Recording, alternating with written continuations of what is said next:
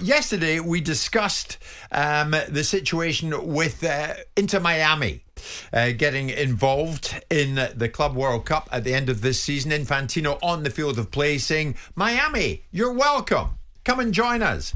But now we read this morning in the back of the Mail, Barcelona to play a league game in the USA. Now, we knew this was coming. La Liga appear to have stolen a march on the Premier League by lining up one of their fixtures to be played in the US.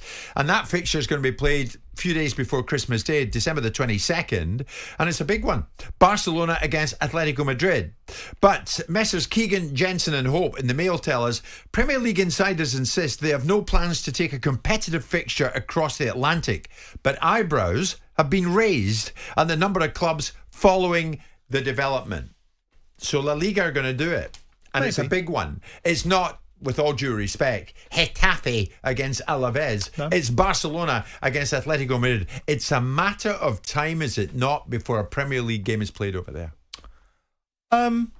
Probably. I mean, I would like it not to be. I don't think there's a necessity for it to be. I mean, when we ask the question, are the Spanish League and people like Javier Tebas hypocrites? Well, of course he's a hypocrite. He's a walking embodiment of what a hypocrite looks like. Wanted the Premier League job, couldn't get it, and then spends his entire time peeing on the Premier League. Talks about the Premier League and its financial transactions and forgets that the biggest financial transactions are done in his ridiculous league where they pay £200 million for footballers. So he is a hypocrite. But he's a hypocrite, and you've got to love him because he's protecting his own space.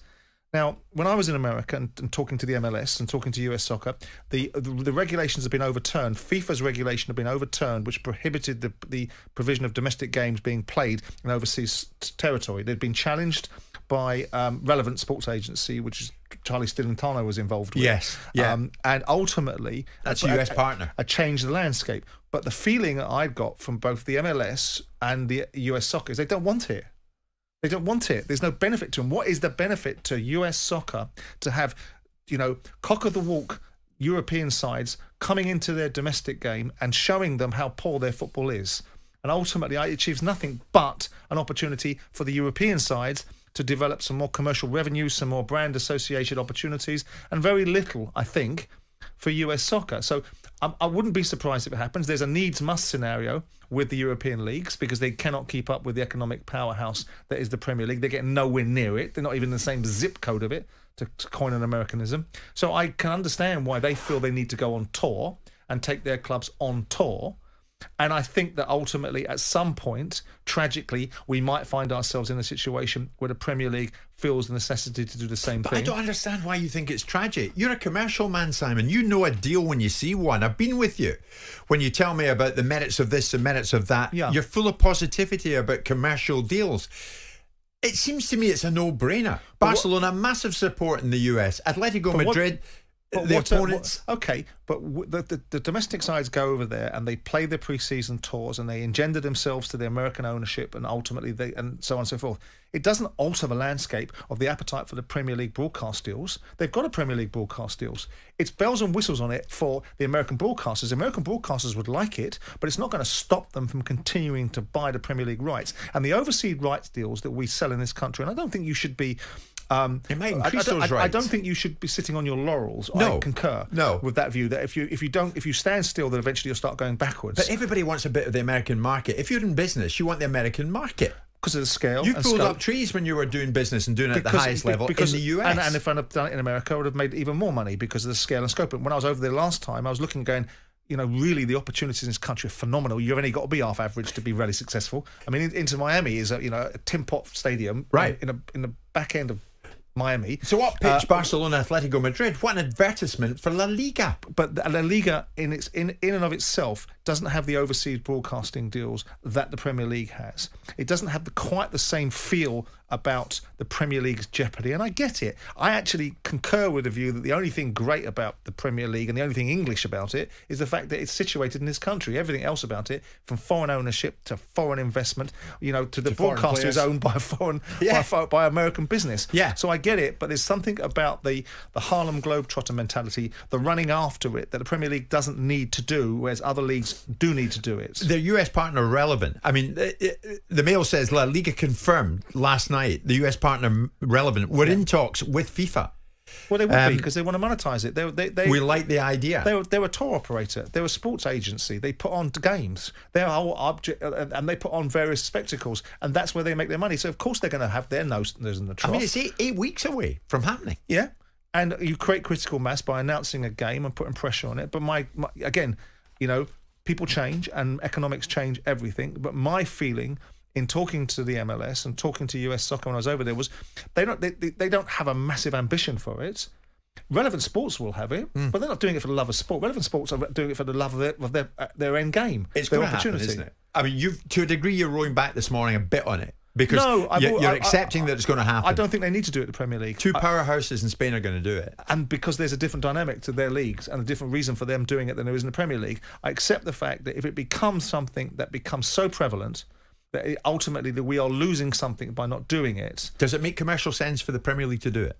To what end? If there's a back end hook to it, which is basically the $300 or $400 million, maybe 500, I think it is, that the North American broadcast deal becomes $1 billion if you bring your sides over there. Well, that discussion needs to happen, but that discussion isn't happening. And the broadcast deals and the Premier League broadcasting deals, their overseas deals eclipse the domestic deals that the Spanish get. So the Spanish need to take their product. The Italians need to take their product. They need to have a different dynamic. They need to have a European club association designed specifically to find a way to undermine the Premier League because of the powerhouse. You see, in business, you always used to say to me, never let your rival get in first. Never let your rival steal a march on you, because that is the competitive animal you are. But also, here we are, Simon. The Premier expensive. League is let La Liga steal a march. Also, innovation is expensive, and sometimes you wait for the first person. If you were the first person out the gate to go into Man United and join Man United after Ferguson left, then you were a fool, because you were going to pick up the casualty of the Ferguson legacy. Why don't you let someone else go in there, make all the mistakes that they make, learn all from them, and go in and do it better than they did, if that's what you intend to do?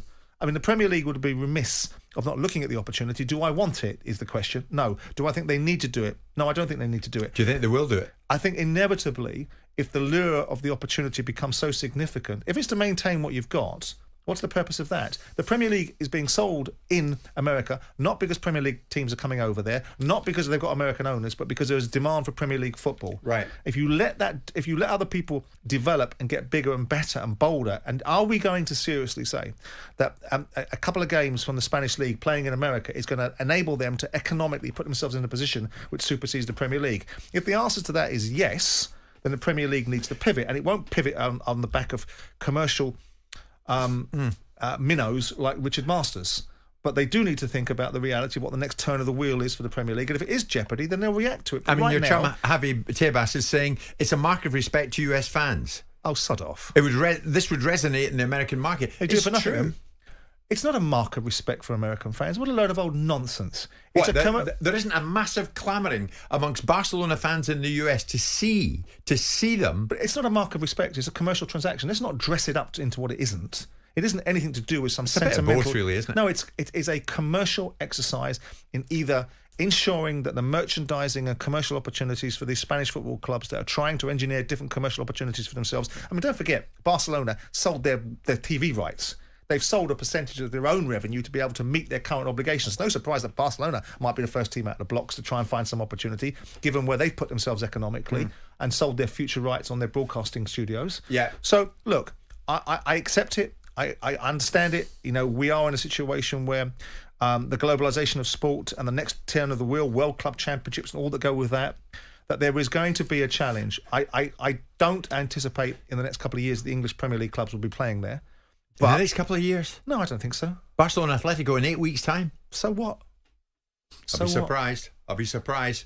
If not this season, certainly next. No chance. I'll be surprised. No chance.